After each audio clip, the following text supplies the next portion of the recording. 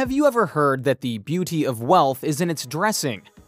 Well, in simple terms, that means that wealth can easily be spotted in appearance. The possession of gold, jewelry, affluence, and properties was what defined wealth some centuries back, and they were a great sight to behold. Mansa Musa definitely met all of those descriptions, and even surpassed them, with an estimated net worth of $400 billion in today's value. Mansa Musa was a symbol of wealth in the 14th century ancient kingdom of Mali, and his wealth spread throughout Africa.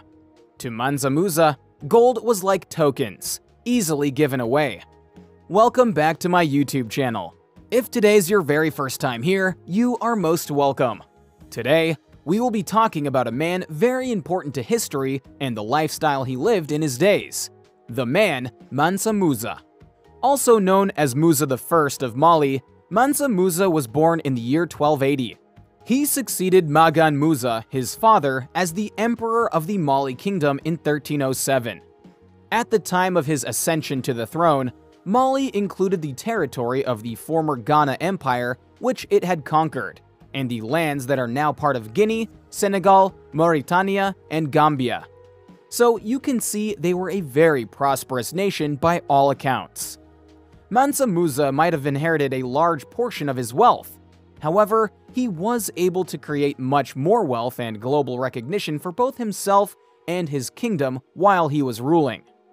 He made more wealth for himself by mining significant salt and gold deposits in the kingdom. Elephant ivory was another major source of wealth from which he made a lot of money. Mansa was a hard-working emperor who knew what he wanted and went for it. However, even with his tremendous wealth and impressive pedigree, he was still only known and respected by Africans. All of that changed, though, in the year 1324, the 17th reign of the emperor. Mansa set out to Mecca for pilgrimage, as is required of every Muslim who can afford it. And it was the famous journey that awakened the world to the tremendous wealth of Mali. He was accompanied by an impressive caravan, which consisted of 60,000 men and 12,000 servants, all clad in brocade and Persian silk. He rode on horseback and was directly preceded by 500 servants, each carrying 300 pounds of gold, and a baggage train of 80 camels, with each carrying 300 pounds of gold. Just think about how much gold he was traveling with for a second. Maybe it was his generosity and piety, or the beautiful clothes and exemplary behavior of his followers. Whichever, Mansa Musa didn't fail to create an impression as he went through Egypt on his way to Mecca.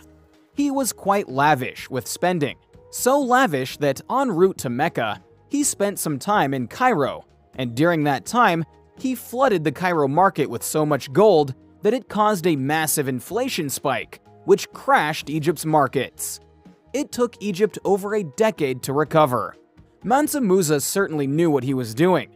He intentionally went with all of his wealth and acquisitions to show off the flamboyance of both Mali and himself to the world, far beyond the regions of Africa.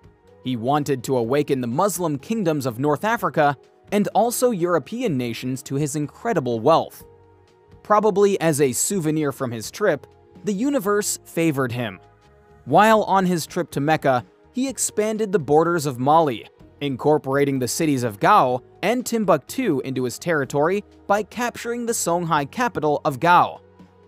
Glad of his new acquisitions, he visited Gao to receive the personal submission of the king of Songhai, and also take the king's 2 sons as hostages.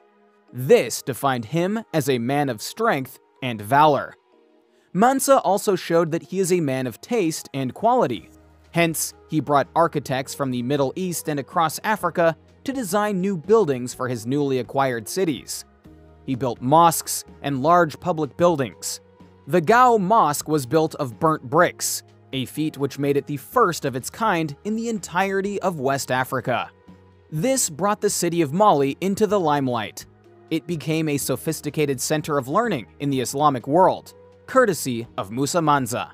He developed Timbuktu and Gao into important cultural centers.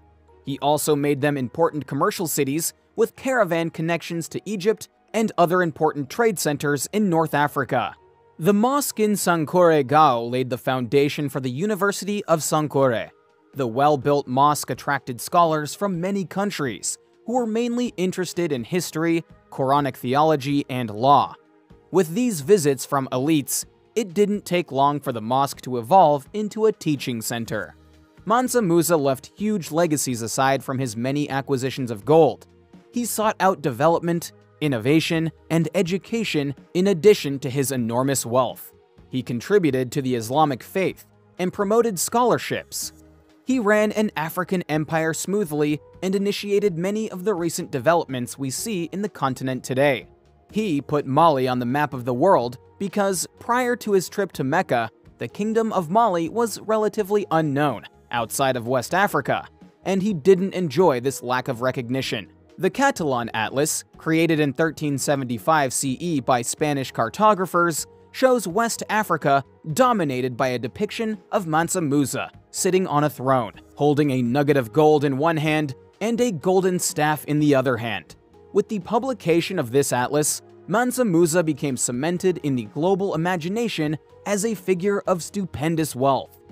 He died in 1337, proud of everything he had accomplished in his life. For more videos about the most influential Africans of all time, be sure to hit that subscribe button and turn on the bell notification so you never miss an upload. Thank you very much for watching. We'll catch you guys in the next video.